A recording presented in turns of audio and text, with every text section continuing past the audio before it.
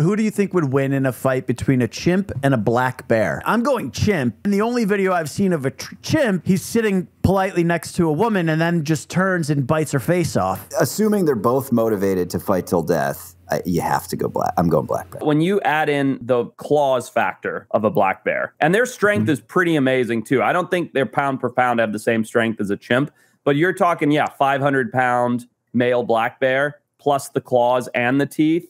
Yeah, I think I'm going to have to go black bear. Black bear's just clawing and biting and going crazy. Chimp has the maneuverability. He can go around the back. He can, start taking gnarly bites. But I just think strength and size. You just bolstered my case. I hadn't even thought of that. Now I'm just like, hell yeah, a chimp would win. Just get on the back, start making conscious efforts to strangle and tear eyes and face. And I think he could. That's the thing. The maneuverability of the chimp and the intellect. But I just think a 500, 600-pound male black bear is those claws.